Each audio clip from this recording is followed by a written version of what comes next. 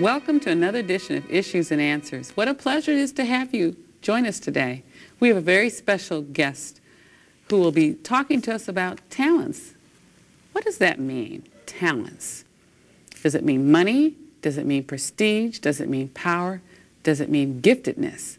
We'll learn more about talents through Pastor Stanley Dixon's personal testimony. But first, a little bit about him. He is a graduate of the Los Angeles City College Radio Broadcasting and Journalism School, and also Oakwood College and the Andrews University Theological Seminary. He's also a former U.S. Navy ship serviceman and honor guard. He's been involved in many youth ministries around the country, has pastored many churches, and has also been involved in television and radio broadcast. Welcome, Pastor Dixon, to our program. It's a pleasure to be here. Tell us about talents.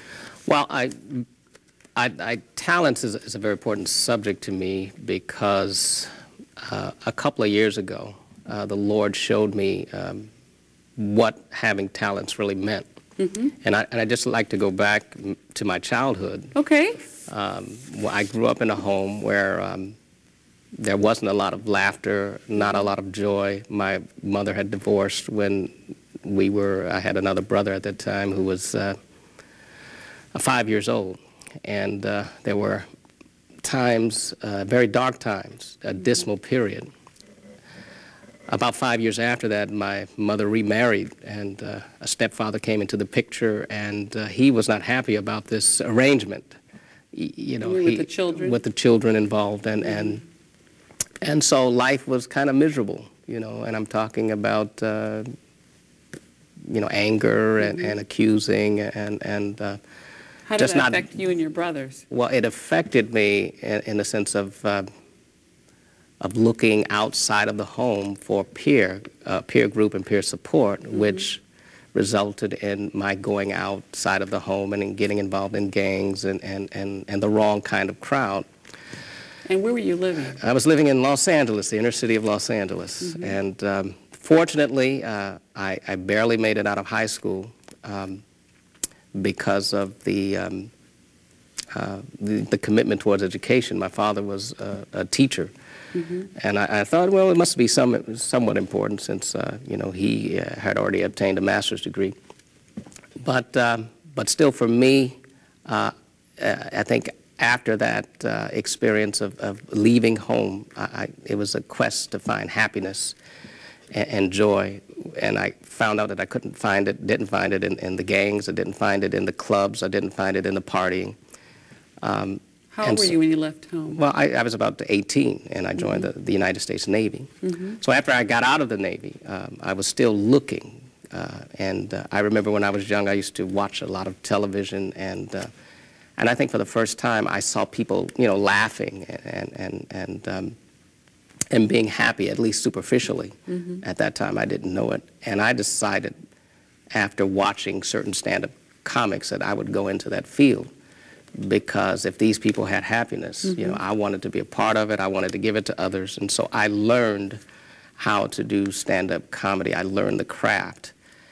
And, how interesting for a person who was hurting so much inside to choose comedy. To choose comedy, yeah. It was sort of a Band-Aid approach looking back on it. But I remember in a speech class, the teacher suggested, and this is at a city college, that you know, why don't you try stand-up comedy? You know, because you're pretty good at arranging facts and ideas in a funny way. And so I took him up on that, and on December, I think it was the 25th, 1977, I went up before a crowd at the Comedy Store in West Hollywood. Oh, that's a very famous spot. Yeah, right. And a lot of people have gotten their start as comedians at that place. And the first night was terrible. It was awful. I mean, it was a bad experience, I'll put it that way. And I couldn't see anything. The lights were in front of me, and the timing was off.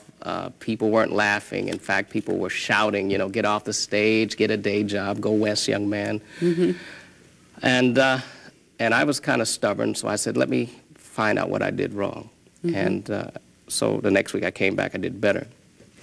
And so that began a 3-year circulating through the comedy circuit in Hollywood.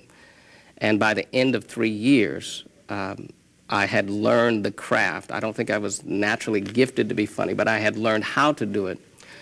And I remember Arsenio Hall, you know, saying, yeah, you know, you really have some clever material, and then you ought to keep doing. So he gave me encouragement. And Pablo Rodriguez, Paul Rodriguez, actually asked me to perform, open for him, doing a college circuit. And I remember at the Improv, there were two producers of television programs, gave me their card and said that they were going to look me up. And at the same time, I was going through a real dreadful period in my life, being without God and live as a young man, you know, living in sin and at the same time trying to achieve something. I was a little bit off balance. And so my life got real bad, and it seemed that I had no future, I had no purpose, even though I was pursuing a career, learning how to make people laugh. At the same time, even though people were laughing, I was still miserable. I was still unhappy. I was still feeling this sense of emptiness. And at the same time, the Lord was drawing me away from the comedy circuit. In fact, he drew me to the University Seventh-day Adventist Church in Los Angeles. And I began to study, and I began to read the Bible. And I remember one morning, one of the members at university called me for prayer. And at the end of that prayer, I was impressed to turn to Matthew 25. And I'll just read it. Matthew 25, beginning with verse 14. And it says, "The kingdom of heaven is as a man traveling into a far country, who called his own servants and delivered unto them his goods. And to one he gave 5 talents, and to another 2, and to another 1, and to every man according to his several ability. And straightway took his journey. And then he that received the 5 talents went and traded with the same, and made them other 5 talents. And likewise he that had received 2, he also gained other 2. But he that received 1 went and digged in the earth and hid his Lord's money." And when I saw that, it hit me like a ton of bricks, that I was the one who had hid his talent in the earth. And when I was reading the scripture, and I can't explain it because there are no human words to describe what happened in that room for the next 2 hours, but it was like a presence came into that apartment where I was staying at the time. And the words, even though they were read and I was reading the words became alive. That's the best I can describe it. And it was like the Father, the Son, and Jesus Christ was right there in the room, and his presence or his nearness toward me enlivened the Word, and the Word became living to me. And I saw where the Word applied to me, to my own personal situation. I was the one who had buried his talents in the earth. I was in the world trying to make a name, trying to be successful, using God's talent, you know, because the Bible says you are not your own, you're bought with a price, you know, honor God in your body. I was burying what God gave me in the earth. Well, Pastor Dixon, it also meant that the fact that God came and allowed you to feel his presence meant that you also had talents. Yes. That kind of affirmed to you that you had talent. Yeah, it did. It was an affirmation of what I had, and it also suggested that there may have been other talents that I hadn't even tapped in on yet. See, comedy is just one slice of a talent, and it was never meant to be taken in on its own, because you can't really laugh or laugh without crying to be a whole person. And what comedy was doing, at least in the world, was exploiting this gift to be able to make people laugh. And I cried in my room for about an hour, and I surrendered my life to the Lord, and that was the beginning of my conversion experience, and also the beginning of giving the Lord my talent. So I stopped doing the stand-up comedy in the nightclubs and using the language. So what did you do for money? Because that was your job. Well, actually, I wasn't getting paid that much for it. So I was a full-time student at the time. Okay. So, but I see it as the Lord redirecting me away from using talents in Satan's venue. And eventually I began to do other things in the church. And the Lord showed me that I had other gifts. I had a gift for writing. I had a gift for counseling people. I had other, gifts of speaking, not necessarily just making people laugh, but using whatever I had learned in the comedy circuit to use it for the glory and honor of God. So what happened next? Well, the next thing happened is I enrolled at Oakwood College with a lot of encouragement from the university church members. So church members can make a difference in the lives of young people. Oh, yes. Oh, yes. It was a lot of encouragement. And also they utilized what gifts I had. If they had something going on in an AY program, they would say, hey, Stan, can you do this? We need you to memorize a speech. Can you do this? Do Martin Luther King. Do this, do that. And so I felt this sense of being needed, and I felt that my gifts were nurtured and developed, at the church. And then they sent me away to Oakwood College. And there, I was impressed to follow or pursue ministry as a career. And, but God had called me before that, and he told me to take your talents out of the world and give them to me and watch me multiply them. Amen. So that's been my quest since then, is to continue to study Matthew 25, because there are a lot of lessons as it relates to, the use of your gifts and the development of the gifts, and also the increasing or the multiplication of those gifts. So I've been very fortunate. And the Bible says in Proverbs 17:22, a merry heart doeth good like a medicine. Yes. And I think sometimes even in the church we can be so serious. And in fact, I'm serious and often accused of that. And people say, how could you used to be, how were you a comedian? Because, you seem so serious. And I think it's a reaction to, the world and my association with comedy with the world. And, but over the years, I've learned that it's still useful as long as it's sanctified by God and it's not divorced from life in general. In other words, not exploited. Okay. You see. So you still make people laugh? And sometimes it comes out, but naturally now. It may be in a sermon. It may be, for example, to ease tension. We had a situation where someone stood up to sing, and the tape player wouldn't come on. And so there's this paralyzing silence. Yes. And all that is needed at that time is for someone to say something that will ease people. And sometimes, it happens. Where you might say something, well, the tape is not functioning and the devil is on, and people will laugh, and it eases the situation. So there's a purpose for laughter.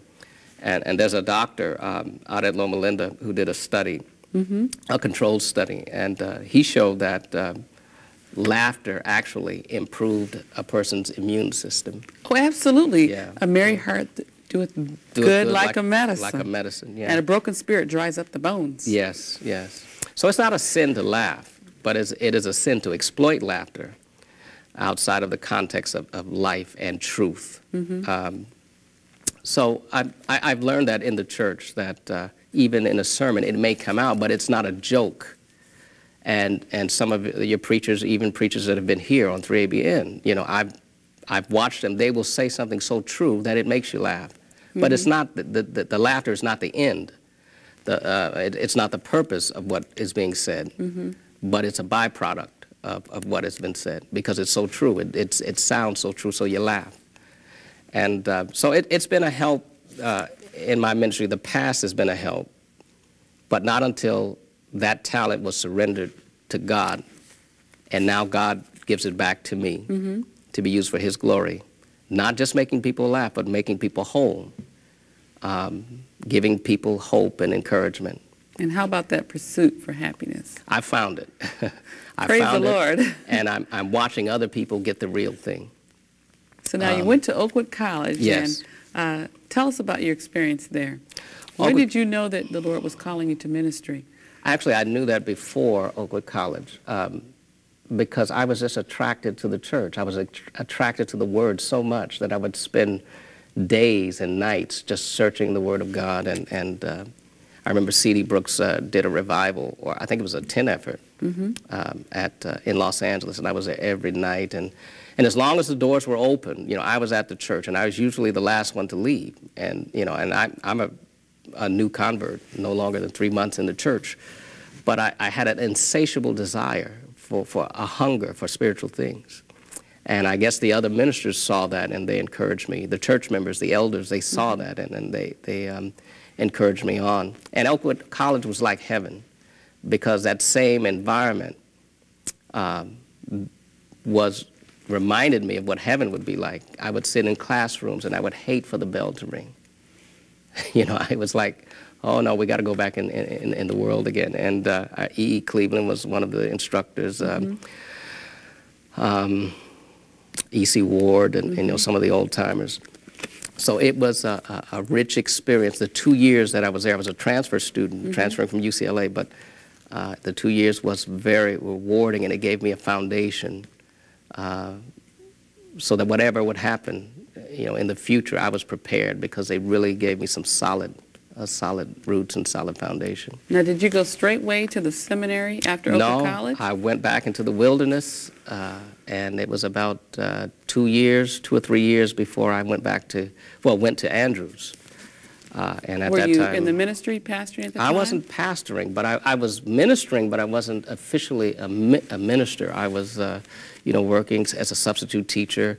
So you really had exhibited a lot of faith to having spent, graduated in theology, and then not to have received a call, as they say, which is full-time employment in ministry, but you decided instead to go ahead and pursue ministry because you knew the Lord wanted you to do that. Yes, I remember I would be asked to speak, and I would help, and I would run Revelation seminars.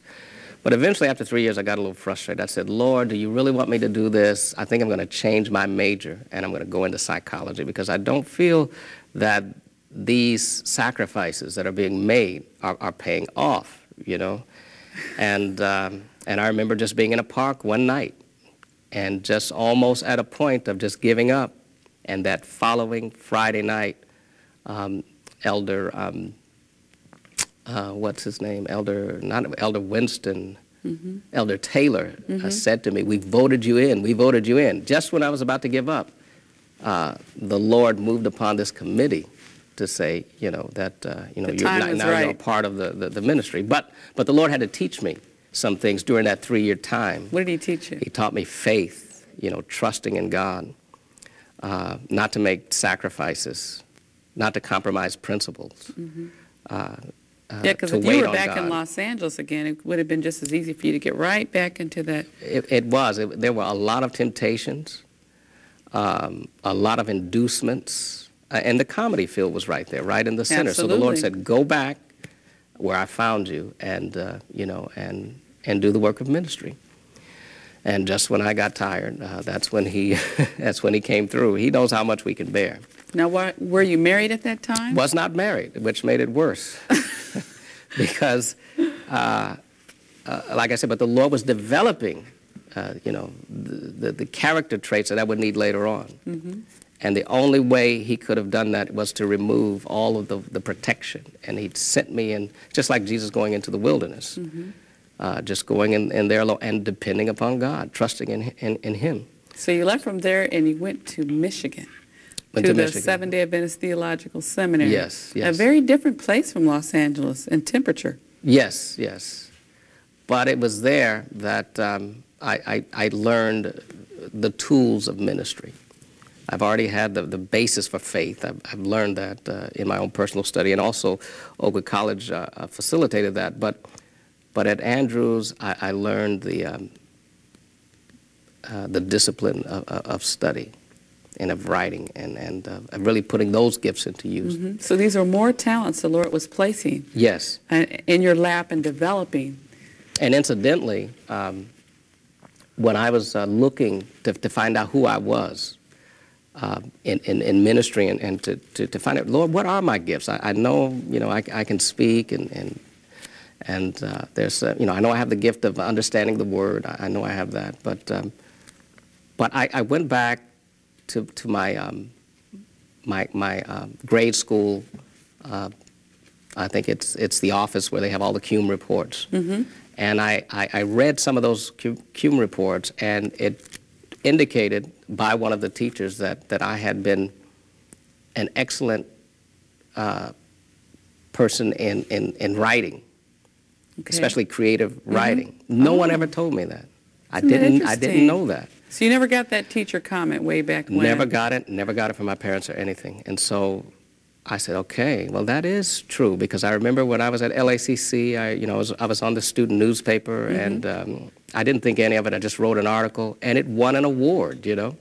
It won an award, so it verified that God had given me that gift from an early age. And so those are some areas that I'm still exploring, the gift of writing.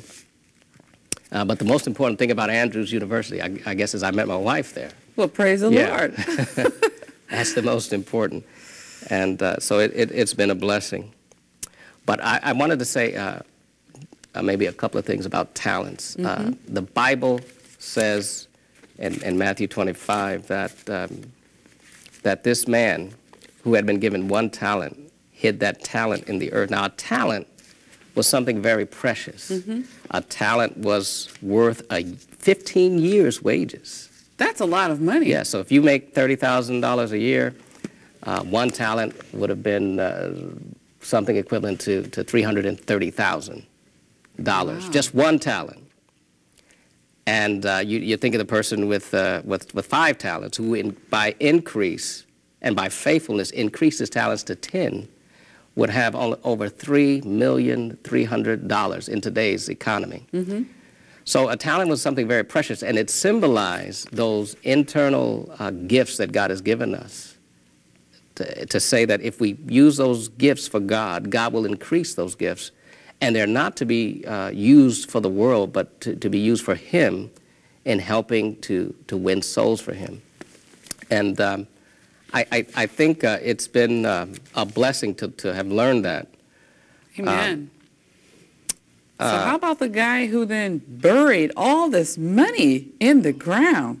It's unexplainable. I don't know why someone would do that. That's a lot of money. I had no idea it was $300,000. Yes. No wonder why the master was so angry with that servant who buried that money. It might have even rotted beneath the earth. Why would a person want to bury that much money? That's something so precious. Well, the Bible says that when he was asked to render an account, for his stewardship, he replied, "Well, I thought you were a hard taskmaster," and the condemnation was not so much that he buried it, but the fact that he didn't do anything with it, Jesus said to him, "Well, I could have put my money in the bank and made more money if I knew you weren't going to." Then he is accused of being a wicked and slothful servant. So he just didn't want any responsibility. He didn't want to manage. He didn't want to do anything. So he was not given that benediction. You've been a faithful and well done. You've been a faithful and good servant. And so, but he receives the condemnation. And those who improve their talents, Jesus said, you've been faithful over a few things. I mean, a person here, there's a person with 10 talents. He's been faithful over a few things. Just think what it's going to be like in heaven if we're faithful in the use of our talents now. Amen. So what can we do? Let's say someone is watching the program, or myself. I want to know too. What can we do to develop what God has given? What's the first step? Well, the first step is pray. The second step is pray. And the third step is pray. Because spiritual things are spiritually discerned. It's okay to take a spiritual gifts inventory and those kinds of tests, but the bottom line is that God can reveal it to us if we pray. And the second step is to explore, to read about the subject, find out as much as we can about what the Bible has to say about spiritual gifts. And the third step is to experiment. Be open to God's leading and His providence. God may place someone in your path who has the gift of discernment and will direct you and say to you, "Hey, you've got a spiritual gift for singing." No, I never thought I could sing, but I've heard you, before, just humming around. So we have to trust God's leading, and if we pray, God will move us into the path of discovery. Well, I'm glad you said that, because I think that's what we should do. Pray right now. Join us at home. Heavenly Father, I thank you, O God, for the precious gifts you've given us, that you've thought us not only worthy to save, but but also to give us a gift while we're here to enjoy witnessing and to enjoy service for you. I thank you, O God, that you've given gifts to the church, to the body of Christ, for its upbuilding and edification. Please bless any individual who's listening, with any viewer who's listening, that they will have discernment to find out and to discover what those gifts are. In Jesus' name, amen. Amen. Well, thank you so much, Pastor Dixon, for coming to our program. Yes. It's been a real blessing to have you here and to learn about talents, yes, that we can pray, we can ask the Lord's leading, we can yes, listen to individuals who have discernment, and we can ask God to continue to develop us through experimenting with what He is wanting to do in our lives. Amen. At this time, I'd like to share with our viewers your address, how to contact you, if that's okay. You may contact Pastor Stanley K. Dixon at 5133 West Condor Drive, Tucson, Arizona, 85742. That's 5133 West Condor Drive, Tucson, Arizona, 85742. If you're in the area, stop by the Sharon Seventh-day Adventist Church in Tucson, and you can hear Pastor Dixon. Their church service is on Saturdays, yes, at 11 o'clock? Yes. Okay. Also, if you wish to phone Pastor Dixon, you may call him at 520-622-2218. Email is 3angels, number 3, 3angelsmsg@juno.com. You know, it's always a blessing that when you're trying to make a decision for the Lord, to be able to form and to come into agreement with individuals through prayer, through sharing God's word. And we invite you at this time to take that opportunity to call the 800 number that you see on your screen or on your computer screen. Dial that 800 number. There are individuals who are willing to pray with you, to answer questions that you might be having regarding the talents, regarding God's purposes for your life. We encourage you, please, to dial that 800 number. Do not hesitate. Do not wait. It is never too late to serve the Lord. Isn't that right, Pastor Dixon? It's never too late. He always makes a difference in our lives, doesn't he? Yes, and He's always on time. Well, praise the Lord for that. And until next time, we certainly wish the greatest blessings that God has to abundantly pour out upon your life. And until the very next time, may God bless you. And we look forward to seeing you in another edition of Issues and Answers.